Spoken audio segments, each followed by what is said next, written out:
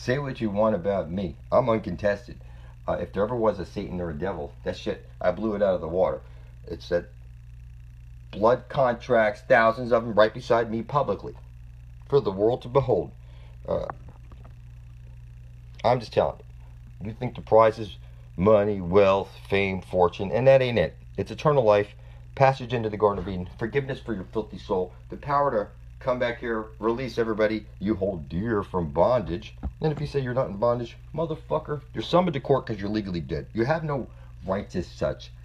You couldn't stump a judge. You don't even know what that means. You plea upon a court. You just pay fines and whatever it is. You're nasty. You're mean. You're not selfless. There's nothing, I'll teach you magic and then you'll go and try and make money with it. Rather than try and make other people money and keep that off of your hands type of shit. Because it's not about the money. Your money is useless. You need to make the atonement for your filthy soul. Nobody's going to do this. They're all waiting for a Jesus, or they don't believe that there's a creator to begin with.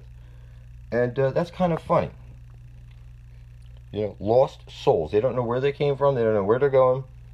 They're flying through space as an accident. They can't see. Every compass is pointing to a very specific place for a very specific reason. There's no way to fuck it up. The fact that people do fuck it up is impossible. If I don't stand here as the devil in the flesh on gallons of blood, you're all going to die by natural order. It is what it is. Just like great grandma, grandma, and everybody else in your family tree. You need to get to a specific place before you're dead.